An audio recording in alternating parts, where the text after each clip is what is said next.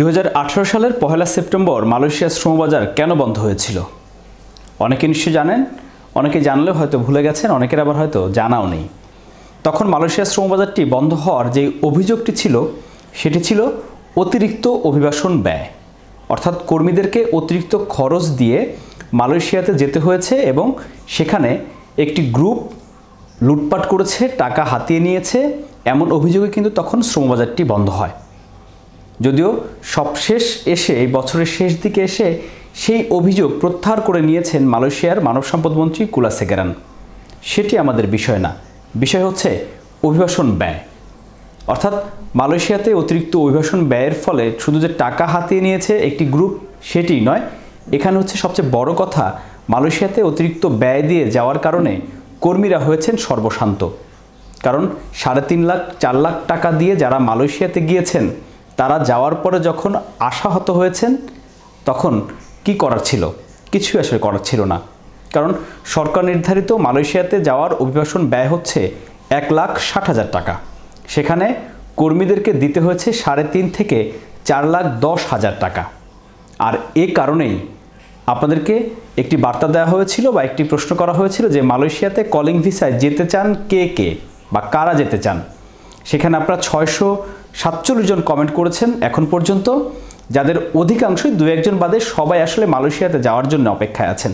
এছাড়াও কিন্তু হাজার হাজার কর্মী এখন অপেক্ষায় আছেন মালয়েশিয়াতে যাবেন কবে আসলে কলিং ভিসা চালু হবে। এই বিষয়টি নিয়ে আপনাদের সাথে একটি নতুন সংগ্রামে নামার জন্য এই ভিডিওতে হাজির হয়েছি মিরাজ হোসেন গাজী, যারা টুডে বাংলা এসডির সাথে নতুন যুক্ত হয়েছেন। পরবর্তী সকল আপডেট সবার আগে স্বয়ংক্রিয়ভাবে পেতে চ্যানেলটি সাবস্ক্রাইব করে বেল আইকনটি প্রেস করুন। G2G প্লাস কলিং ভিসায় 2017-18 সালে প্রায় 2,80,000-এর মতো কর্মী মালয়েশিয়াতে গেছেন। এদের মধ্যে সবাই কি ভালো আছেন? নিশ্চয়ই না। এই কলিং ভিসা চালু হওয়ার পরে বেশ কয়েকবার আমি মালয়েশিয়াতে গিয়েছি, সেখানে কর্মীদের সাথে কথা বলেছি, প্রত্যন্ত এলাকাতেও গিয়েছি, বিভিন্ন কারখানা, কৃষি খামার, এমনকি পাম অয়েলের বাগানেও কিন্তু গিয়ে কর্মীদের সাথে কথা বলেছি। আসলে সেখানে হাজার হাজার কর্মী কিন্তু ভালো নেই। বৈধভাবে কলিং ভিসায় গিয়েও 3.5-4 লাখ টাকা খরচ করে গিয়েও তারা অনেকেই এখন অবৈধ হয়ে গেছেন, অনেকেই কাঙ্ক্ষিত বেতন পাচ্ছেন না চুক্তি অনুযায়ী, অন্য সুযোগ সুবিধাগুলো পাচ্ছেন না। এক কোম্পানির কথা বলে নিয়েছে, যাওয়ার পরে কোম্পানির কোনো অস্তিত্বই নেই।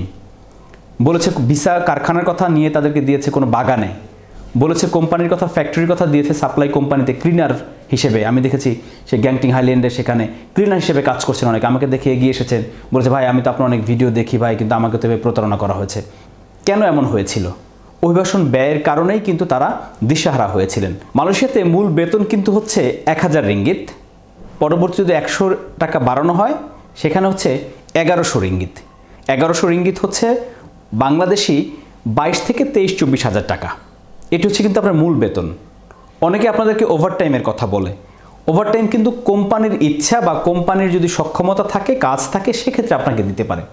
কিন্তু যেসব কোম্পানি ওভারটাইম দেওয়ার ক্ষমতা নেই তারা আপনাকে কিভাবে দেবে? তাহলে আপনাকে ধরে নিতে হবে আপনার বেতন হচ্ছে 1,000 বা 1100 রিঙ্গিত, 20 থেকে 22 হাজার টাকা। তাহলে এই 20-22 হাজার টাকা আপনি বেতন পাবেন। তাহলে আপনি সেখানে প্রাথমিকভাবে আপনার চুক্তি হচ্ছে 3 বছরের, অনেক কোম্পানি আবার কমও চুক্তি থাকে, তবে সাধারণত 3 বছরের চুক্তি। তাহলে আপনি কত টাকা আয় করছেন? এই টাকা ইনকাম করার পর আপনার সেখানে কিন্তু একটি খরচ আছে, মাসিক খরচ, হাত খরচ এবং খাবার খরচ, মোবাইল খরচ, অন্যান্য খরচ কিন্তু আপনাকে বহন করতে হবে। কোম্পানি কিন্তু আপনাকে খাবার টাকা দেবে না, হাত খরচের টাকাও দেবে না, মোবাইল খরচও দেবে না। তাহলে দেখা যাবে আপনি যদি 25,000 টাকা ওভারটাইম সাথে যদি আপনি 30,000 টাকা পান, তাহলে সেখানে আপনার 15,000 টাকা কিন্তু আপনার খরচই হয়ে যায়, আপনার কিন্তু আর থাকে মাত্র 15,000 টাকা। তাহলে আপনি 3 বছরে কত টাকা আয় করছেন? যে জমি বিক্রি করে আপনি গিয়েছেন সেই জমি কিন্তু আপনার কোনোদিনও ফেরত নিতে পারবেন না। যে ঋণ করে সুদ করে আপনি গিয়েছেন সেই টাকা শোধ দেওয়ার পরে আপনি হয়তো সর্বোচ্চ বাড়িতে একটি ঘর করতে পারবেন ছোটোখাটো, এছাড়া আর কি পারবেন? কারণ আপনার কোম্পানি যে আপনাকে আরও বছরকে বছর আপনার নবায়ন করবে আপনার ভিসা, সেটিও কিন্তু কোনো নিশ্চয়তা নেই। তার মানে আপনাকে অবশ্যই অভিবাসন ব্যয়টি করতে হবে আপনার ইনকামটি হিসেব করে। আর এ কারণে কিন্তু প্রবাসী কল্যাণ ও বৈদেশিক কর্মসংস্থান মন্ত্রণালয় মালয়েশিয়ার জন্য অভিবাসন ব্যয় নির্ধারণ করে দিয়েছে 1,60,000 টাকা। 1,60,000 টাকা হচ্ছে মালয়েশিয়াতে যাওয়ার অভিবাসন ব্যয়। এটি হচ্ছে সরকার নির্ধারিত। এর বেশি যদি আপনি দেন তাহলে সেটি যেমনি অন্যায়কে উৎসাহিত করা হবে, আবার যারা নেবে তারাও কিন্তু অপরাধ করবে।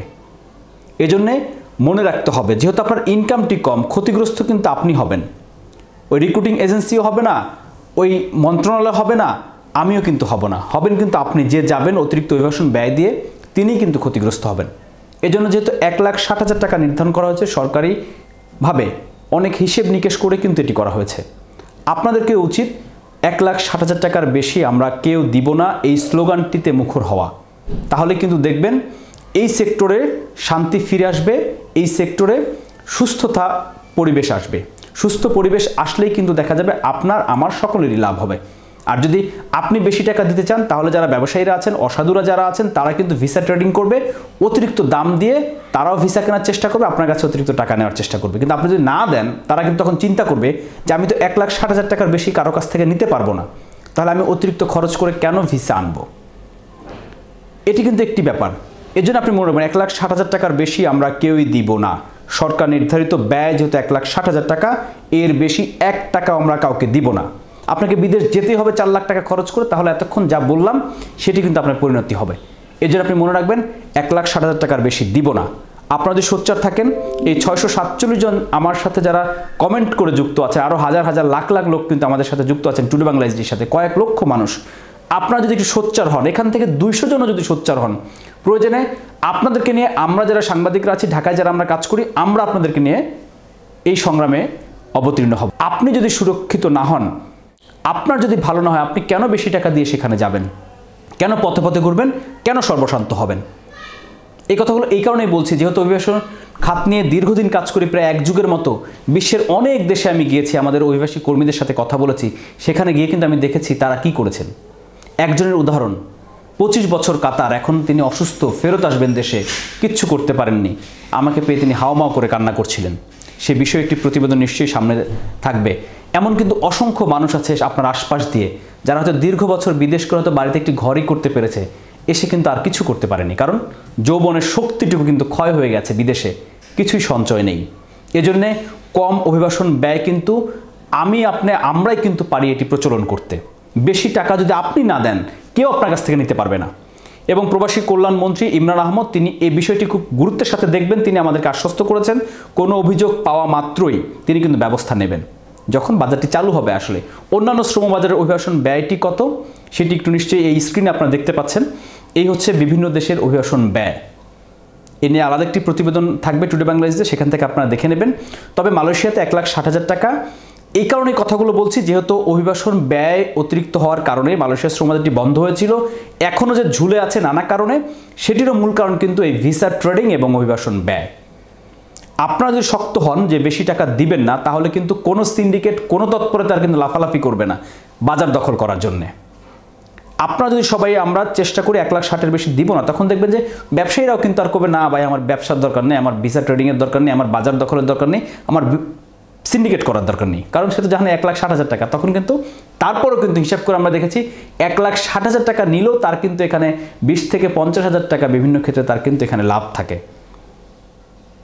কিন্তু আমরা দেখছি আমাদের যারা অসাধু ব্যবসায়ীরা আছেন, তারা ভিসা ট্রেডিংয়ের কারণে, হাত বদলের কারণে তাদেরকেও দিতে হচ্ছে কর্মীদেরকে 4 লাখ টাকা পর্যন্ত।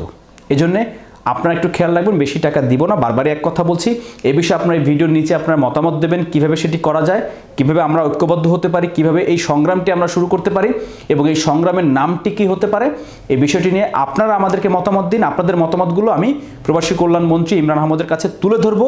আপনাদের মতামত যে আপনারা আসলে কী চাচ্ছেন, আপনারা কম অভিবাসন ব্যয় যেতে চান, কর্মপরিবেশ আপনারা নিরাপদ চান, এটি হচ্ছে মূল আমাদের দাবি। এবং সেই দাবিটা যদি বাস্তবায়ন হয়, তাহলে দেখবে যে মালয়েশিয়ার শ্রম বাজার খুব সহসাই খুলে যাবে এবং খুব ইজিভাবে, একেবারে সরলভাবে সেটি কিন্তু খুলে যাবে। তখন কারো আর রশি টানাটানি থাকবে না বাজার দখল নিয়ে, কারণ অতিরিক্ত মুনাফা যেহেতু কেউ করতে পারবে না। আর আপনারা যারা কর্মীরা যাবেন, আবারও বলছি, অনেক বলি, একটি উদাহরণ দেই। সৌদি আরবে যখন গেল 2016 সালে, যখন 12 থেকে 12 লাখ টাকা পর্যন্ত দিয়ে অনেকে গিয়েছেন যারা ফ্রি ভিসা, এখন তারা হাই হতাশ করছেন। আমি অনেক চেষ্টা করি তাদের ইন্টারভিউ নেওয়ার জন্য, কত টাকা যাচ্ছেন কেউ বলতে চায় না। হিডেন ক্যামেরা নিয়ে গিয়েছি, তারপরও কিন্তু বলতে চায় না অনেকেই। মালয়েশিয়াতে সেম, প্রথম ফ্লাইটে যারা গিয়েছেন তারাও কিন্তু 3.5 লাখ 3 লাখ টাকা দিয়ে গিয়েছেন, কারো ইন্টারভিউ আমরা নিতে পারিনি, কেউ আমাদের সাথে কথা বলেন না। কেন ভাই? আপনি বেশি টাকা দিয়ে যাচ্ছেন, আপনি বিপদে পড়ছেন, আমাদের সাথে কথা বললে তো আপনার বিষয়গুলো তুলে ধরতে পারি, এই বিষয়গুলো আমরা সোচ্চার হতে পারি, মন্ত্রণালয় জানাতে পারি, দেশবাসীকে জানাতে পারি যে পরিস্থিতিটা এমন, কিন্তু আপনারা কেউ কথা বলতে চান না।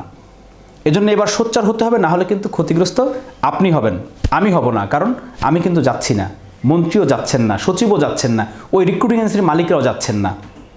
ক্ষতিগ্রস্ত হবেন আপনি কর্মী, এজন্য আপনাকেই সবার আগে সোচ্চার হতে হবে। কিভাবে আমরা এই সংগ্রামটি এগিয়ে নিতে পারি আপনাদের মতামত চাচ্ছি।